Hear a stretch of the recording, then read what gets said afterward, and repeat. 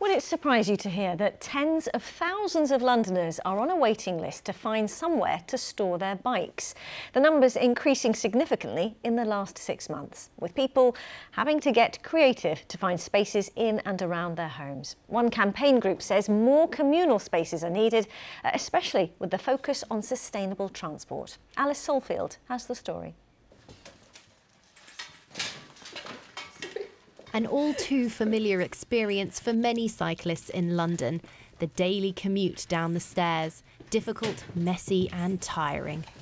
Catty uses her bike to get to work. I can't store it downstairs on the street because it's quite dangerous. We have a local community group and they all report a lot that it's like a lot of bikes are being stolen. So sometimes I'm even lazy to take my bike downstairs and then upstairs, so I rather not cycle, which I think is bad because I love cycling.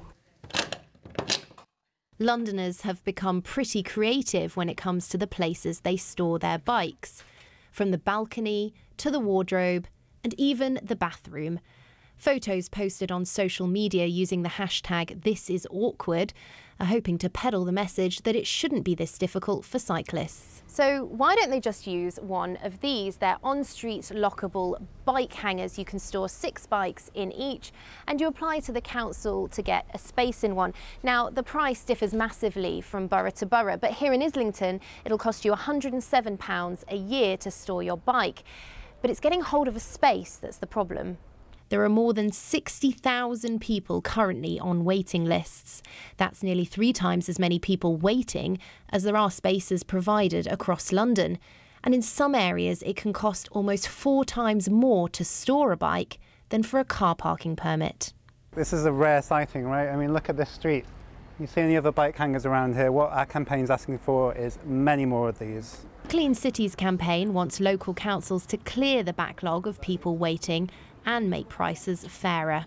There are figures that around at least half of Londoners are put off cycling because they can't find anywhere secure to park their bike. There's 400 bike thefts a week in London. You can imagine if you're putting some money into a bike, a few £100, and then you've got nowhere to keep it. Cycling campaigner Ailey agrees. Many councils have declared a climate emergency, and we need lots and lots of different actions to work together in order to deliver the changes that we need to see to combat the climate emergency. And cycle hangers, for me, is a big enabler of getting more people on their bikes and out of their cars. Councils say more storage is coming, but for now, Catty will have to keep contending with this. Alice Solfield, BBC London.